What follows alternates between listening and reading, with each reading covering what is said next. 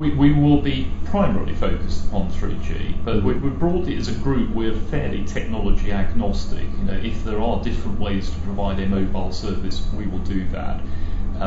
We have not invested in WiMAX in many markets around the world. We honestly believe that the wider broadband markets that 3G can offer will be what will survive. But selectively, we'll use other technologies, and especially where spectrum is scarce, we will mix and match as is appropriate. But 3G is what we are most focused upon. For the moment, it's sort of a step at a time. To your question, is we need to actually get the assets into the business to start with, and then we can start to think about it. But I think the partners to the Indus Towers business, and indeed actually as a separate issue, we have said with our own operating business that an IPO is not something that we rule out. We probably need more clarity, particularly on some aspects of the overall sort of telecoms regulatory space and the tax case. But having potentially some public ownership of either one or both of those assets is something we have an open mind on. We haven't put a timeline to it, but we have said that we've got an open mind on it. Well, I think there is a balance in running any business between the margin and the growth in the overall share of the market.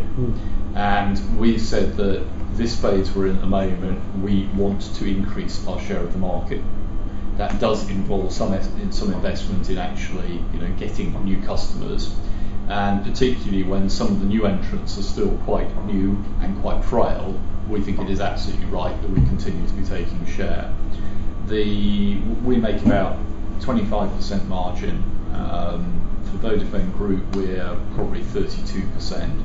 And what we've said quite openly to investors is over a period of time, as we get the scale of the business increase, but really keep a good grasp on the cost, that we would be hoping we can get nearer to the 30% mark on the margin, which will then be fairly similar to the group average. We need to have a network which has sufficient quality to do data things to a reasonable standard. So we need to invest in the network.